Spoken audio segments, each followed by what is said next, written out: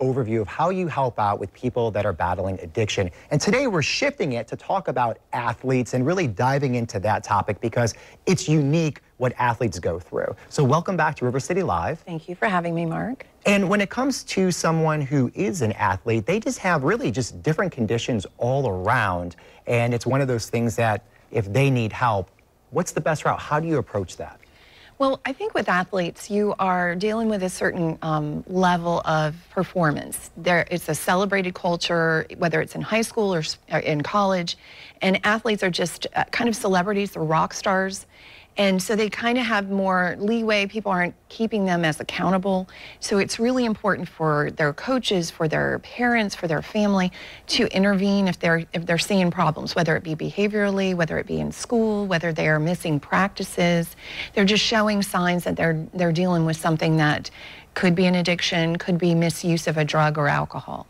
And one of the things that I feel like with athletes, there's a lot of pride that goes into what they do. So a lot of times there might not be this self-awareness that they actually need help. And I think that's where it comes down to really family members and friends to identify what's happening. Absolutely. So I think, again, you want those people that love them, that support system that they have. And it can include their coaches, because coaches are with them probably more than their family is. And so those are the people that need to kind of step in and say, hey, are you doing okay? Check in with them.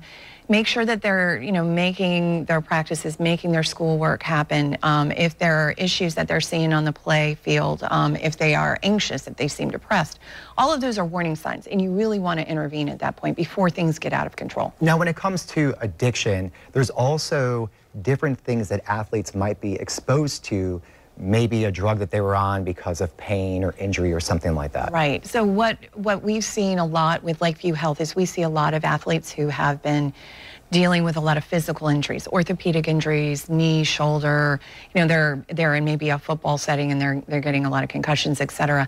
And so those are the types of folks that end up getting on pain meds, because one of the things about football, and true of most sports, is that you're at a high level of performance. You just want to get back out there and you want to play at the best of your ability. So you don't want to be sidelined with pain or injury. And that's how a lot of the times they get facilitated back out on the field, is they're given pain meds. And once that gets into their system and they get dependent on it, then it becomes an addiction. Not all the time, but a lot of the time. And then usually do you have to keep increasing the dose because your body builds an immunity? I guess it depends on what, but I feel like that is a common So great question. Yes, there's a lot of tolerance that builds up. So that just means you need more and more of the same, whether it's a drug or whether it's something else, to get that same effect. So that's where addiction builds, from that tolerance. And one thing that's really unique about Lakeview Health, when you talk about the special things that you do. So you guys are a partner of the NFL Trust. It's powered by the NFL Players Association. So can you just explain to the viewers what exactly that is? So the NFL Players Association supports players that have played at least 2 seasons and they're retired, and they support them with medical health, behavioral health. They help them with financial issues if they're trying to go back to school or retrain in something. So it's a great program. It comes out of the NFLPA. And essentially with our partnership, we are one of their preferred providers if we're treating someone that's retired from the NFL who needs behavioral or addiction health. Yeah, so it's pretty unique that you guys do that. But one of the things that we just want to make sure that addiction, it comes at all levels, not just at the NFL. It could be somebody at the high school level. It could be even younger than that, unfortunately. But it's one of the things we want to talk about with athletes. It is truly unique on how it could be discovered.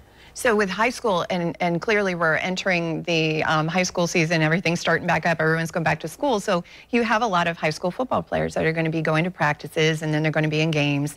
And really, when you're in that age range, like 16 to 18 years old, that's where it can be really damaging to get on something that might hurt them, whether it be opiates, pain pills, alcohol, even something else, because their brains are still developing and they're so vulnerable. Yeah, well, thanks again for all your time and information. If you want to learn more, you go to the website, which is lakeviewhealth.com, or simply give them a call at 904-531-3333. Stick around, more to come right after this.